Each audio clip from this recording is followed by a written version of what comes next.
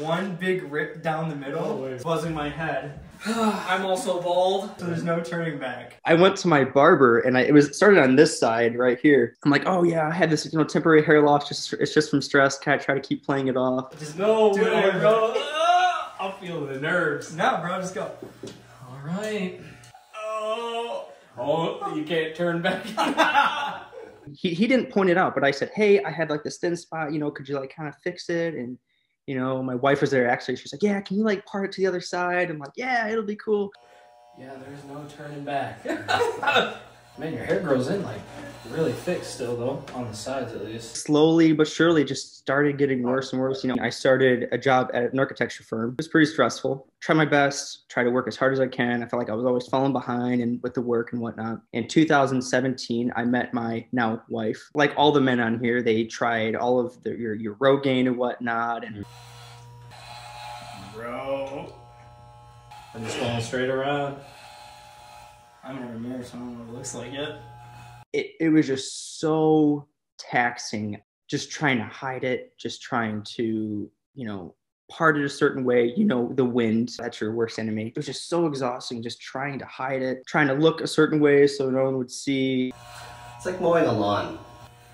Try not to be rough. You actually don't look bad. A lot of people don't. Sure. I wanted to get up, get dressed, and go, I don't throw out my hair anymore. Dude, honestly, I was like looking in the mirror like 17 times a day. My boss actually noticed. He's like, hey, your hairline's looking a little sparse. I'm like, what? One of the big factors that ramped up my hair loss was one of my coworkers passed away, actually. Got hit by a drunk driver. Wow. Sorry to hear that. So he was one of my good friends. You know how you have a really good coworker that you're close with. Yeah. That was the biggest factor of one of my stress situations, I guess, which plays into hair loss. Yeah, you were losing some hair there, my friend. Yeah, you could tell from how it's growing. What about, the drugs or the surgery? And was that something that you kind of looked into? Surgery never kind of crossed my mind. Yeah. My wife mentioned a toupee, but no. I don't know. You just got to keep up with it so much. And it's like I said, it's just so taxing on your mental state, and you're constantly looking in the mirror. Why didn't you just do Bosley? You'd have to keep up with it so much, man. The minute you stop using it, your hair starts to fall out again. I used Bosley actually for a minute. I used Rogaine, Bosley. When you're going bald, there's not a ton you can do. Majority of men, what I've noticed is just a self-confidence thing. No one's gonna really care whether you come back bald or not. I've come to terms with it, and I've gotten a lot of confidence through it. I just like talking to friends. One of my best friends, Trent, he was one that lost his hair maybe like 18. I'm also bald. I've come to terms with it. Like I said, I've gotten more confident, and I'm ready. It's been a long time coming. It's been 3 long years, a lot of stress added to it. I'm ready, and I haven't had a doubt in my mind since then. Don't get tied up in social media. Don't get tied up in what other people look like. Everyone else is unique to themselves, and if you can be confident with how you look, that's all it is, man.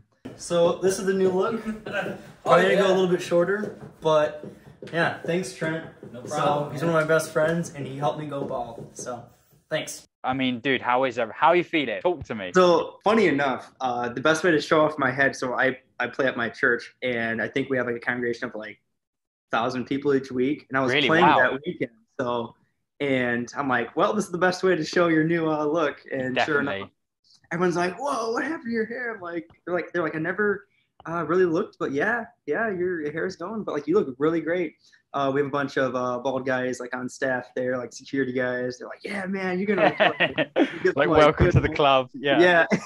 Yeah. So, but it was good. All positive things. You had really interesting dynamics, the three of you, where you had like, the guy who dealt with it years ago.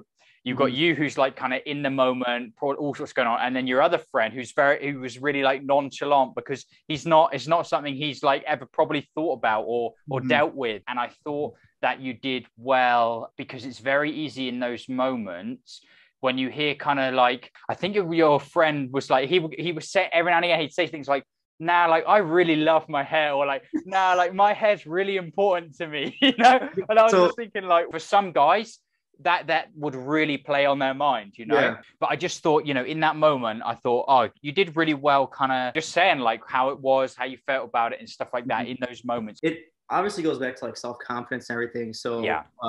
one of my friends are like, you look like an egghead. I'm like, great, that's Yeah. great. Because I'm like, you can't let like little stupid stuff like that get to you. Because like if your self-confidence isn't there, like then what's the point of Yeah. And it's also a thing, like, I think there's so much misconception and stuff around, like, so many people have it focused on this thing of it being like primarily an appearance thing. I always include the chats like this because for me, that's what it's about. You know, for a guy to be able to say like, yeah, dude, like I actually feel great. Like it feels way better. And it's interesting. The person who's actually in it is saying like, I feel so much better. But the outside world is all like, oh yeah, it looks really good. Or do you know what I mean? There's like a real disconnect there. And also like just taking that action on it. Comments like that, they don't have that any sort of significance anymore. Do you know what I mean? Like after when you said like, I'm tired of worrying about it. Like I'm tired of having to do my hair all the time, spend ages doing that and checking it all the time. Yeah, that's what it's about. Since like I buzz my head, like it's just like that worry and that constantly like looking in the mirror is just gone. It's gone. I don't have to worry. Like if I'm looking good in the gym, my hair is positioned right, like, it's gone. Like I don't have to worry about it. And it's nice because you just get up in the morning and just take off. And like I know I've been trying to like exfoliate my head because I do have someone like a healthy scalp and everything. But other than that, it's just so much simple. Like you just pretty much just body showers at that point. You're just I don't know what you do specifically for your hair or for your scalp. Not a lot really. Yeah, just nothing specific. Like right.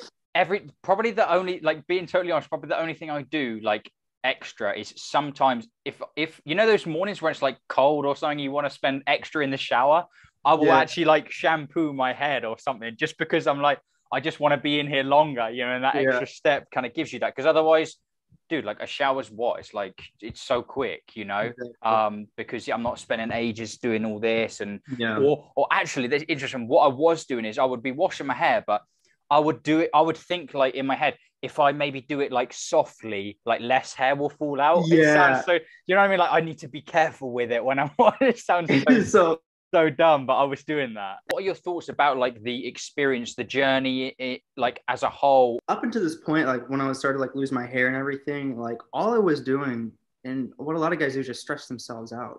Like if for sure, and you can see in your family line that you're losing your hair, like own it. I mean, own it.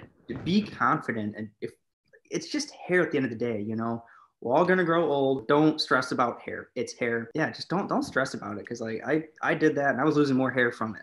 It was ridiculous looking back at it. Constantly looking in the mirror and whatnot, and it was just stupid. I have no regrets shaving my head, and I had amazing friends. I had my best friend Trent that shaved my head. He went through it. He's like, bro, you're gonna rock it. Just own it, man. Yeah. So I'm like, and I always said, like, I never want to be the guy that covers up. I don't want to wear hats. I don't want to wear beanies. Like when I was on stage someday, just rocked it, and I was confident, and people were like, you look really good. So and I think people see that confidence, like, oh, he's not covering up. He's just like rocking his, his bald look. That's the most important thing. Dude, you did it. And it's great. Yeah. A big congratulations from me for like taking that step, and it's always a pleasure to be able to share these stories and stuff as well. So I really, really appreciate that.